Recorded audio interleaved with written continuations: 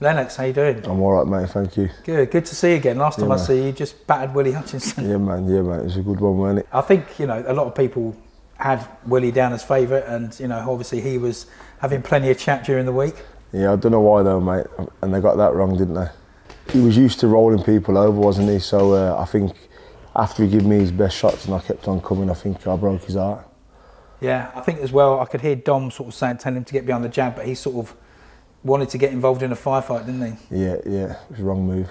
Just looking back on your last couple of fights, and you were unlucky, you got the split decision in the fight before. Do you think there's any chance of a rematch there? Obviously we'd like to, but I don't think he'd want it. So we'll just keep pushing forward in my career, and if we end up meeting again, I'll smash him up, for sure.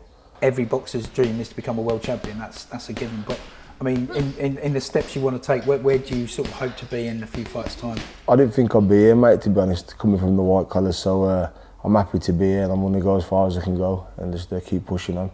Yeah, tell us a bit about that. So that's quite an unusual background, isn't it? So explain what was happening, what sort of job were you doing at the time? Yeah, obviously I was working with my dad in the garage, and I just walked into a gym one day, got beat up and just kept going back for more, and someone sent me to Errol, and I ain't looked back since.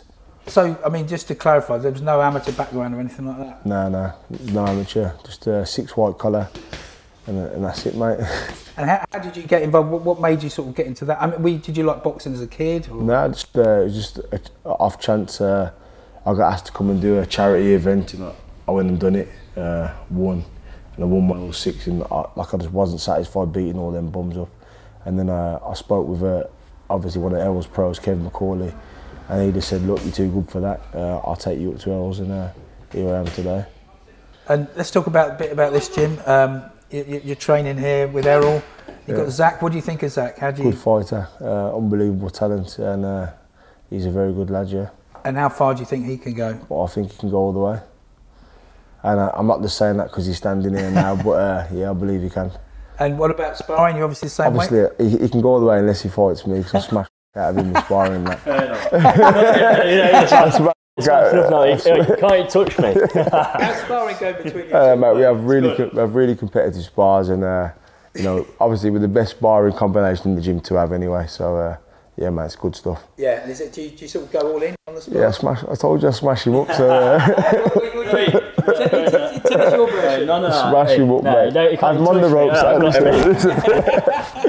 Yeah, man.